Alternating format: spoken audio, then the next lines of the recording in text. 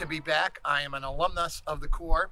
I marched in the Corps for 5 seasons, aged out of the cadets.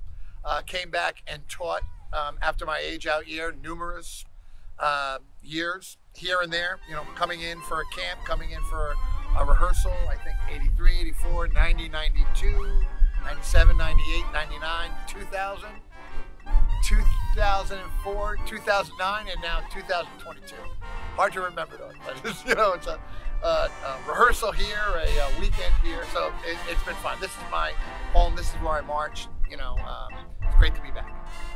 Working on some brass technique with them, and some, you know, kind of bringing a professional attitude to what they do, and work on their performance, and try to get them, you know, to be the superhero cadets that's inside everyone.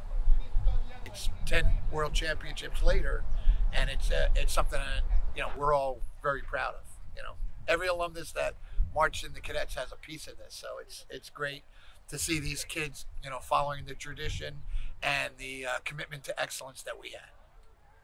Same thing that we were talking about yesterday. Everything we do, 100%, right? Whether it's putting our bags down, whether it's standing in the arc, whether it's taking that breath,